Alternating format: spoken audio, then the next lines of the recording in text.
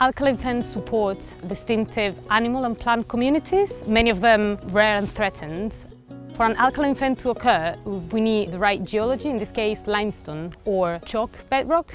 The issues threatening alkaline fens are neglect. Fens are no longer grazed or managed in any way, so that leads to scrub and trees taking over.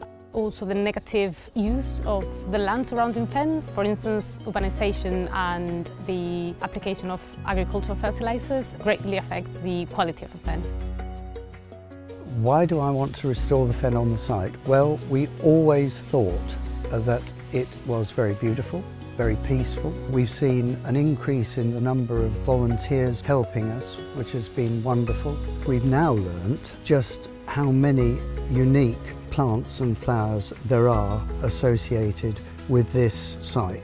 We have a unique position here, so anything we can do to encourage Freshwater Habitats Trust to stick with us and help us as they have done and do, we'll be very, very happy with.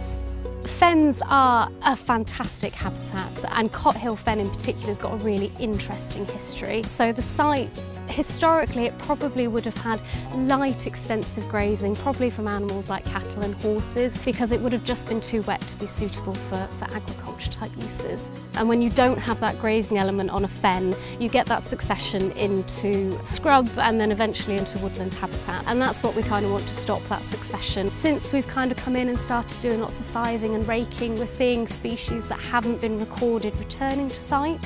Things like the bladderwort was recorded in the outflow leat, the marsh arrowgrass has come back, which is really exciting. So it'd be lovely to see these species continue to thrive.